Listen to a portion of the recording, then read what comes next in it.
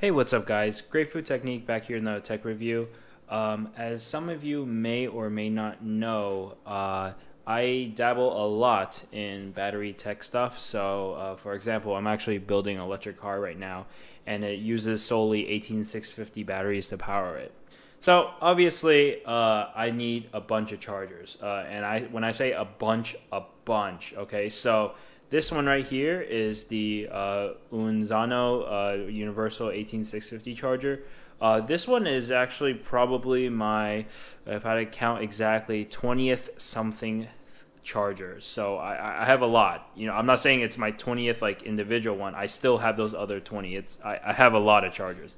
Anyway, this is a nice one. Thought I'd give it a try because the ones I run, well, they vary in price anywhere from, well, like $10 all the way up to like $300. So there's a huge price difference. They each have their separate roles, but you know, I want to try this one out just for simple bulk charging. So let me talk about what you get in the box. So you get obviously a charger itself. This cable over here also comes with it. It's a micro USB cable to USB male, so it's already plugged in here. I just want to note that don't think it's broken if you plug it in and then you see it flash on and it turns off. That's what it does if there's no batteries inside there. Then once you, what's called put in a battery, then it actually the screen boots up again. It also comes with a manual, and it notes that this can charge several different lithium ion batteries types, provided it's the same chemistry, right? So for example, I'm going to list a few. It has quite a few listed here, but 18650 or 2700, basically all like about yay length and less. So you're not going to be really charging any of those large headway batteries in here. Anyway, I have over here a genuine Samsung INR 18650 15M cell here, and I just want to show you guys what it looks like when it charges. So when I put it over here, in case you can't see, it says 14.13 volts. Now I'm going to do a quick test over here, and I want to check what it will actually charge at. So what I'm going to do is I'm going to slide this to the left, and here you can see my Fluke multimeter, right? It's set on DC volts, and I'm going to stick one probe into the positive side. Hopefully I can get a pretty good contact here. There you go. It's contacting. That's good.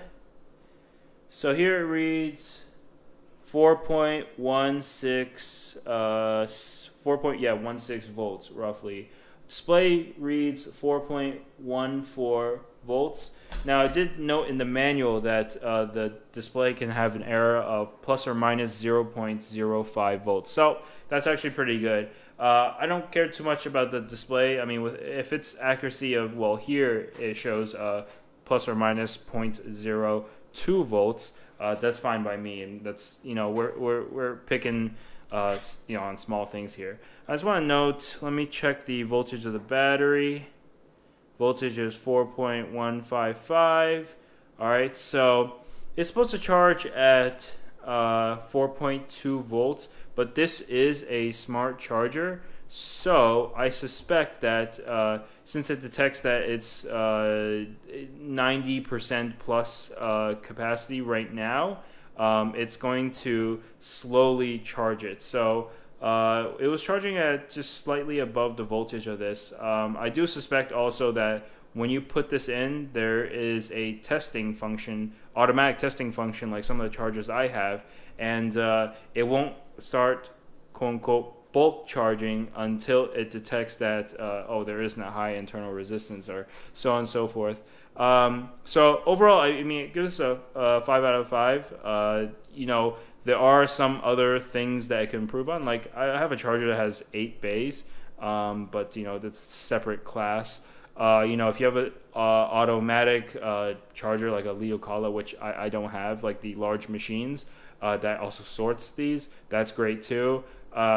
This is great for if you maybe are building like a bike battery or stuff, but if you're building like EV battery like me, which each pack is 420 cells, you want to buy a lot of these. But hey, at $14.99 at the time that I purchased this, and also As far as I can see, there's a 5% coupon on there.